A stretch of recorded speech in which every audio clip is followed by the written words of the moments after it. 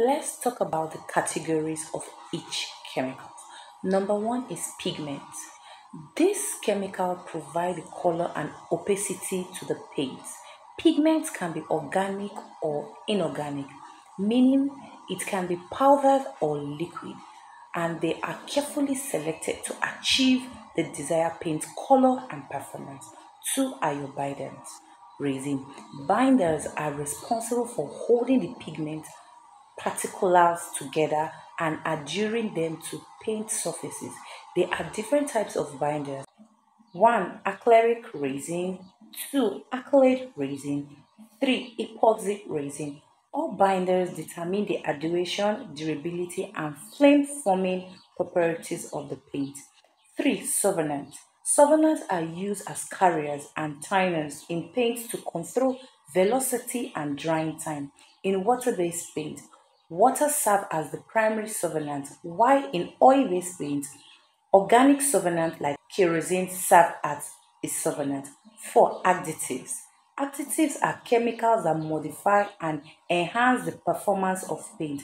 There are several various functions such as improving flowing, preventing foaming, enhancing adhesion, and providing specific properties like antibacterial and anti-corrosion protection. 5. Fillers.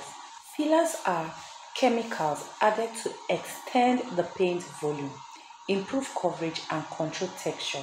Common fillers include like carbon carbonate, talc, kaolin, and titanium. 6 are your dryers. Dryers are additive used in oil-based paint to accelerate the drying process by promoting the oxidation and polymerization of the binders. They reduce drying time and improve hardness. 7 is your anti-skinning agent. This additive prevents the formulation of a skin on the paint surfaces when stored in the containers. 8 are your stabilizers. Stabilizers are used to maintain the stability of the paint formulation, preventing the separation of components. Number 9 is your thickeners.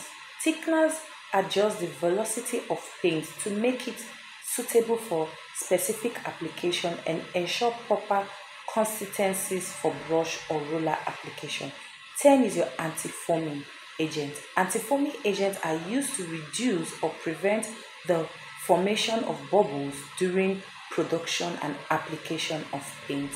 So this chemical works together in preparation to create a paint formulation that meets specific performance requirement.